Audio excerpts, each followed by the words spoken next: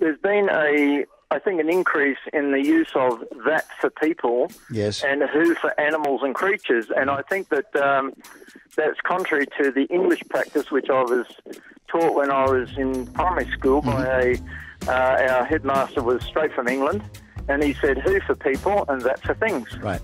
The rule used to be, the way you just described it, in the interim, that is now usable for anything at all. So the man that I saw, the tree that I cut down, the dog that I bought yesterday, the idea that I thought up, right, all of those can be that. What's interesting is that who is starting to be used for animals, but really for animals which are domestically close to us.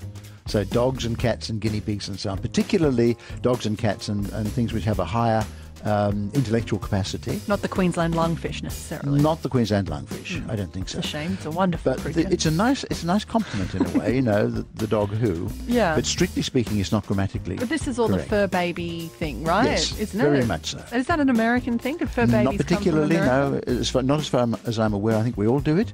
Where it began, I don't know. Yeah. But certainly the rules of English about the use of that and who and which have become much more flexible. Should I use who to refer to an animal, Roly? I wouldn't, unless you want to make a particular point. Okay. You know, this is my dog who saved me from the snake or whatever.